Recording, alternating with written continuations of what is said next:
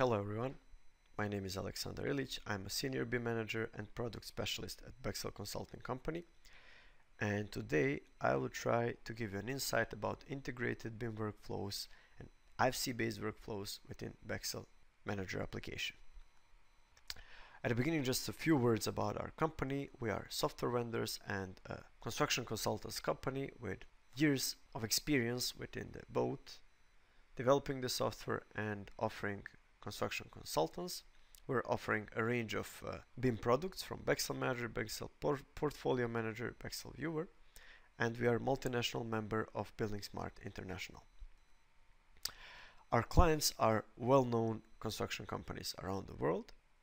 Our software user interface is localized in 12 languages with 3 more languages in preparation.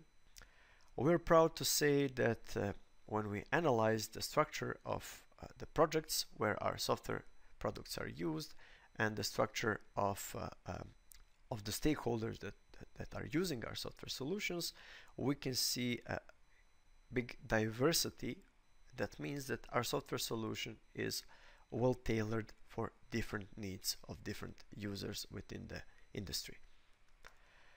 When it comes to integration, we are open BIM software. That means that we can import and export IFC and BCF formats, and we can connect with all open BIM softwares. But we also have a direct connection with Autodesk Revit and Navisworks, which allows us to integrate even with the softwares that are not supporting open BIM format. Today we will see the integrated BIM workflow, which will cover the use of BEXEL Manager application, BEXEL Viewer, and BEXEL Portfolio Manager application. This is our basic software architecture, our main software ecosystem, which shows you all the functionalities and all the modules that are included in our software solution. It is showing the relationship with other open BIM platforms and other open formats as well. So what makes a difference between any 3D model and BIM model is the model data layer. But having the data does not guarantee success. It is often the case that you have incomplete, inconsistent data that you just cannot use properly. In the first place, that is project-specific data that was not integrated or structured properly. Integrating such data often requires significant time, resources, and discipline, and if quality control process was not performed properly, you can end up with fragments of project that could hardly be used for successful BIM implementation. On the other hand, almost every BIM model in the world contains a lot of reliable, standardized, well-structured information that is often overlooked, and yet it is very easily and intuitively integrated in BIM model. IFC properties, categories, families, buildings, all of this information represent robust, reliable information that, with the right tool, could be utilized to serve as a basis for good BIM analysis. Today's integrated workflow will consist of a few major steps. So at the beginning, we will start with enriching the model with the data, automatically enriching the model with the data using the existing data of the model. QTO creation and generation of cost work breakdown structure. After that, we're gonna go through the process of automated generation of BOQ based on previously prepared work breakdown structure. Then we're gonna go to the process of intelligent scheduling, where we're gonna use zones and methodologies to automatically create 4D, 5D schedules. After that, we'll go through the process of schedule optimization, and at the end, we will wrap up everything with the progress tracking procedure using this automatically created 4D, 5D schedule. So let's start with the first step of our integrated workflow, which consists of enriching the existing data of the model based on the robust, already present data within the model. For this, we're going to use configuration documents or templates, which will be loaded to the model through Open API add-in. And based on the rules that are defined by the user, model will be enriched with additional layer of information that will serve as a basis for our work breakdown structure. So our goal here is to enrich model information layer with additional information, but based on the existing information. So based on the category name, system group name, structural element properties, and even story elevation in some cases, we're going to enrich this model with additional set of properties that will classify all model elements into 3 standardized classification systems. Even the whole process that is for now based on a simple Excel spreadsheet template, knowledge template that is, I would say, most intuitively acceptable for the engineers. There is also possibility for, let's say, using the BSDD enrichment and some even more complex ways of enriching the model data based on the existing IFC parameters. So we will automatically populate these classification codes and classification descriptions into existing model. So after this whole process is complete, using very simple add-in, we can just select one of the elements and just see all the populated information that was predefined using the knowledge template that were just loaded during this enrichment process. Of course, we can also visualize this information by simply creating a custom breakdown structure, which will actually visualize the populated data and which will just show us visually where the certain codes and how these certain codes are distributed along this specific model that we were using as the basis for our BIM analysis. So basically we can see for every single value of uniformat assembly code different color coding. Of course we have some undefined values because those are some existing structures in the model which should not be coded basically, but we can also pinpoint and just find some of the codes and check if these codes correspond to classification category for this specific model. So after we were able to populate classification system information into the model, the next step is to utilize this newly added layer of information, so that use this information to develop a cost classification structure within the BIM model based on the newly added information. So this is going to be done through a smart cost management process within BEXEL Manager, which allows user to define work breakdown structure and using additional knowledge templates for the cost classification, naming and rules of measurement information, creates a complete cost classification based on the information within the model. So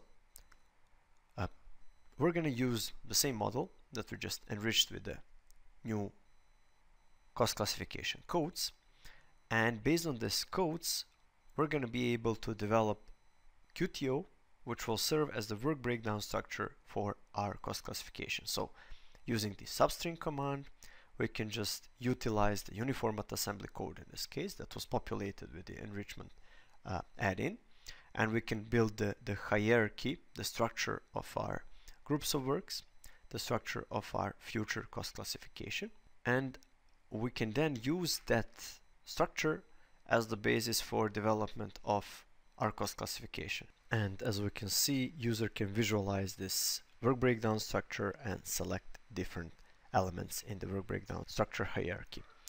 So the next step is creation of cost classification out of the created work breakdown structure. So we're going to create new empty cost classification, and we're gonna start creation wizard.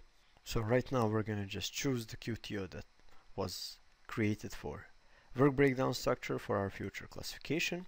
Then we have ability to choose the coding system for our new cost classification. We're gonna again utilize the information that was enriched at the beginning with our add-in. We can choose the coding on the cost item level. We can choose classification naming, and we can choose a template for this. In this template that is based in your template directory on your computer or in the form of the cloud-based knowledge database, you're going to be able to specify the naming and description for your coding system, and you can always use it during the creation of a cost classification. You can choose the cost item name, in this case from the quantity takeoff or the work breakdowns directly, and user is able to specify rules of measurement directly from the QTO that served as a work breakdown structure, or again from the template that is placed in the knowledge base. In this template, again in a very simple way, you can predefine based on which parameters, let's say IFC parameters or category or structural element property. You can predefine a quantity formula, you can predefine quantity type, you can predefine quantity unit, and what you can also do, you can predefine additional cost items, additional activities for certain types of works, like let's say concrete works, which could have added additional cost items, additional level of cost structure creation based on the predefined template. After this template is loaded, you just complete the action and you get your cost classification fully created with all the cost and classification items, with all the element queries that will allow connection of the cost items and the model elements, as well as quantity formulas and quantity units predefined based on the knowledge template. Every cost item has defined rules of measurement, has defined naming and description. The only thing that is lacking is the information about the unit prices. So this cost classification could be exported into Excel and it could be populated with the prices in simple Excel spreadsheet. There's also possibility to reuse this cost classification on the next project and just update the information. So use the existing information, including the unit prices, and then just update newly added families and newly added types of works to the existing cost classification that will be enriched itself on every new project. After importing cost classification that now includes the information about the unit prices, user is then able just to assign this newly created cost classification to existing model elements. So all the elements of complete BIM classification are here. So we have element query, we have rules of measurement, we have unit prices, and with the assignment process, we're going to just automatically calculate all the quantities and calculate complete prices for all the elements in the model. We can see the cost by groups of works, and we can see to the lowest level of cost classification organization as it was defined through the smart cost management process. Non-BIM cost items could be also integrated into this cost classification for a complete budget overview of the project. After defining complete BIM cost classification based on the enriched data from the beginning of the process, the next analysis that we're gonna try to develop here is the 4D analysis, or integrated 4D 5D analysis. So to do this, we're gonna use advanced scheduling engine, intelligent scheduling engine, which is available in BEXEL Manager, which will allow us to now utilize the information that was added during the cost classification development and to use it for the so-called methodology creation. That means the work sequence definitions of our schedule, and combine it with the zone definition or the spatial distribution of the works on our model, and trying to create schedule automatically. So the main idea behind intelligent scheduling engine is to automate creation of the schedule by defining methodology or work sequence definition of works based on the cost classification that was created in the project, and that user defined spatial project organization or spatial works distribution based on the spatial parameters of the model. As a result, with a combination of the zones and methodologies into a so-called creation template, we're able to capture experts logic, to capture logic of organization of the project schedule, and to generate the schedule itself based on this logic.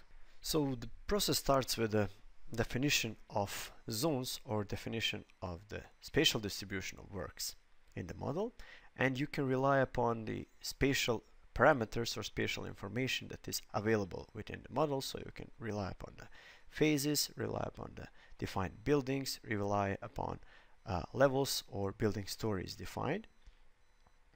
And using BEXEL Manager, user is able to define relationships between those spatial attributes, between those spatial parameters of the model, by simply going to the zone editor and defining so-called zone nodes and defining relationships between different zones. So we can define relationships between buildings, relationships between phases of the project, as well as relationships between vertical spatial elements or vertical spatial distribution on this project or project stories. And on the other hand, within methodology editor, user is able to define a work sequence organization based on the newly created cost classification. So in this case, user is able to just refer to the groups of works within cost classification and to define relationships between those groups of works, so defining the type of the relationship and defining basically the work sequence between different groups of works within project classification. Of course, these methodologies could be predefined, and they could be also developed and saved within the knowledge database. So these predefined methodologies are completely applicable for, let's say in this case, uniform-based cost classification. So on every future project where you develop uniform-based cost classification, this once developed methodology could be used for any future uniform-based project. So whether you're using your own developed methodology or a predefined methodology from the knowledge template that you're just applying to this project and to this standardized cost classification, you're able to define a creation template which will combine methodologies and zones developed from your project and available from your knowledge base.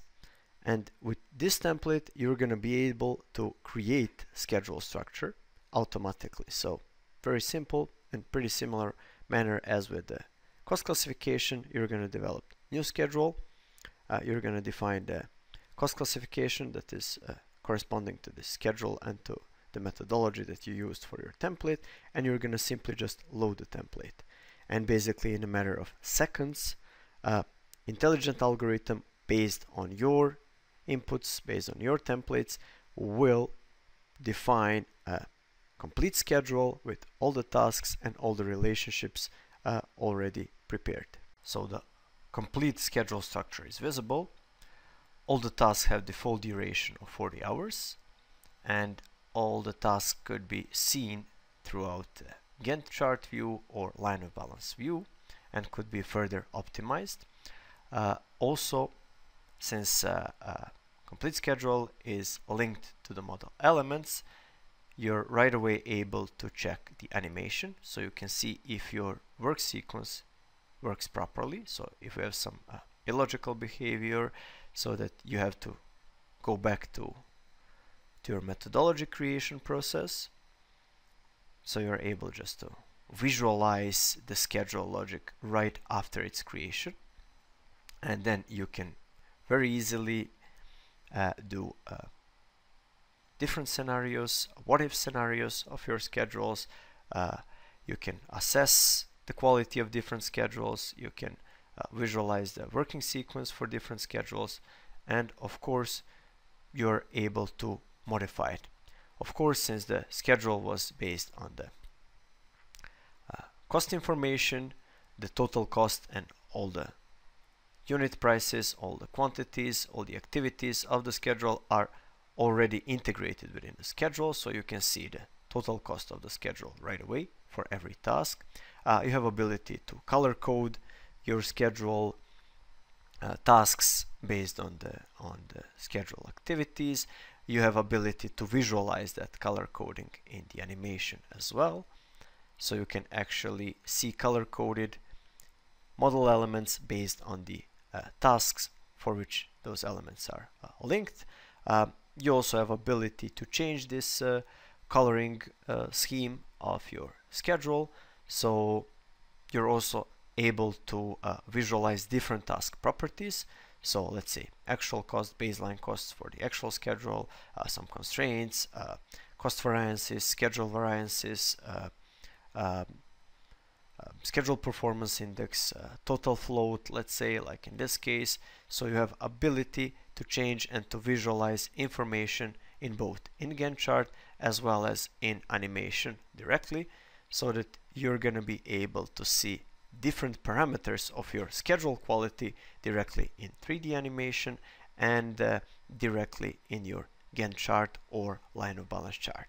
So besides all of this, you're also able to visualize your animation based on the custom breakdown structure. So in this case, you can visualize it by the uniformat code, so you can see differently color coded different uniformat categories. You can visualize it by the spatial elements like the floors in this case, or the buildings on, let's say, based on the subcontractor as well.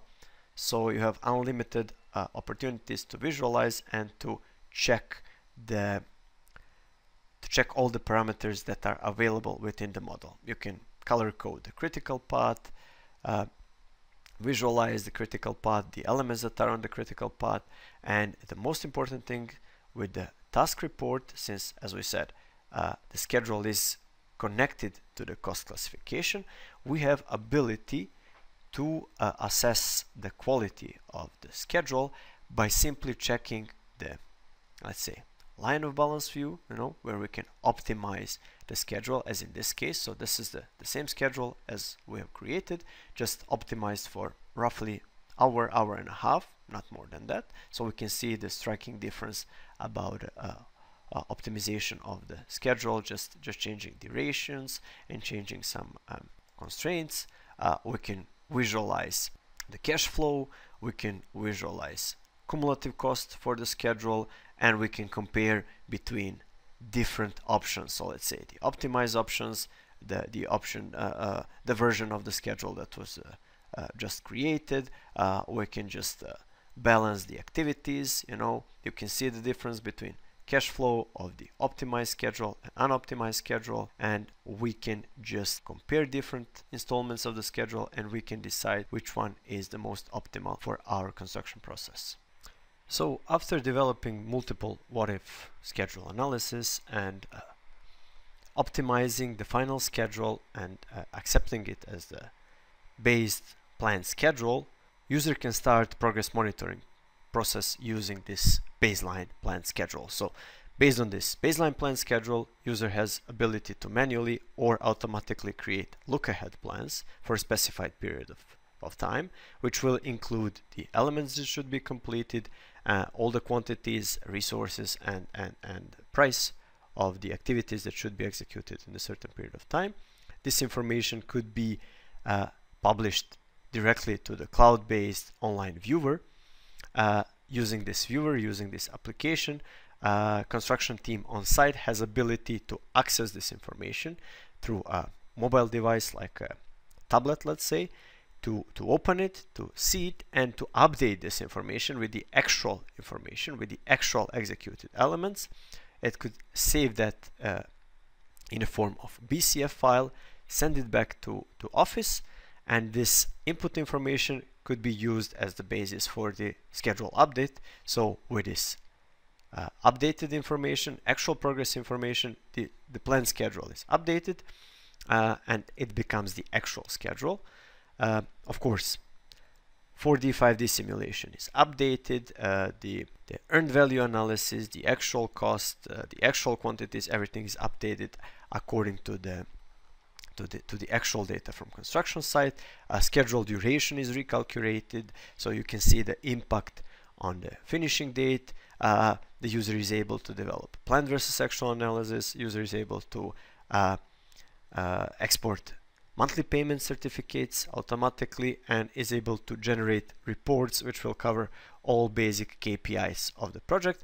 And of course, based on this updated actual schedule, planner is able to create look-ahead plans for the next period. So based on the actual data on site, you are able to generate future look-ahead reports and to send it again to the construction site for the next tracking period.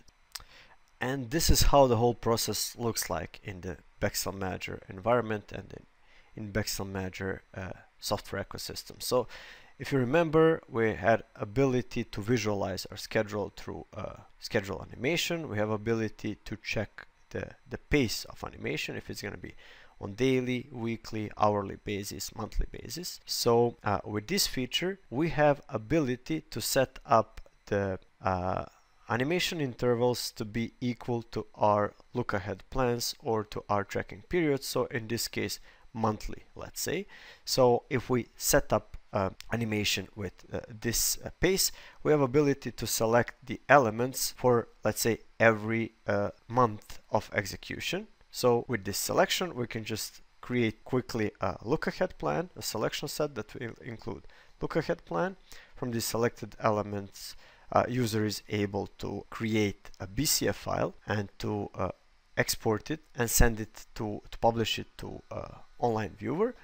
This could be done also automatically through the publishing process. So publishing the look ahead plan to the viewer could be done also through the publishing process without use of BCF format. So the on-site team could just open the cloud-based application online viewer and is able to visualize and see the information about look ahead plan. So it could see the elements that have to be executed. It has ability to select the elements that are executed or to deselect the elements that fail to be executed, and has ability to save this information as a BCF and to send it back to the project manager.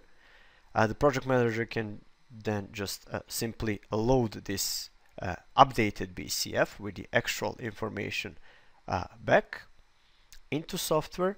It can simply open it, in the same way as it was done in the viewer. It could create a selection set out of this information and just mark it as an actual progress for a certain period of time. In this particular case, it's 1 month. And after that, it can just create a copy of the actual schedule, because you can have incremental copies for every progress, or just use one copy as an actual schedule.